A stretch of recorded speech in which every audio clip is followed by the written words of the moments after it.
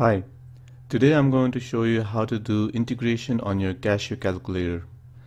Right now on the right we have the formula for an integration that we need to solve.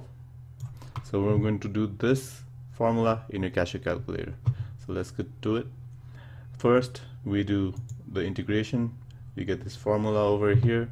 So you press alpha, you press the exponential button to get the e x to the power, open parentheses, we have 3 times alpha x, close parentheses, press the right button to get down here, divide by parentheses 1 minus alpha exponent to get the e value, get the x to the power, then again press bracket 2 times alpha x, you get this bottom value over here, then you again close the parentheses, get out of that, close the parentheses to this whole thing, and then press the right button to go down here in the integration,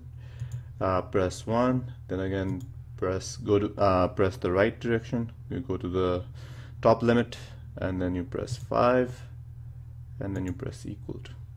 So that's the answer to the formula. Thank you. Hope you had fun.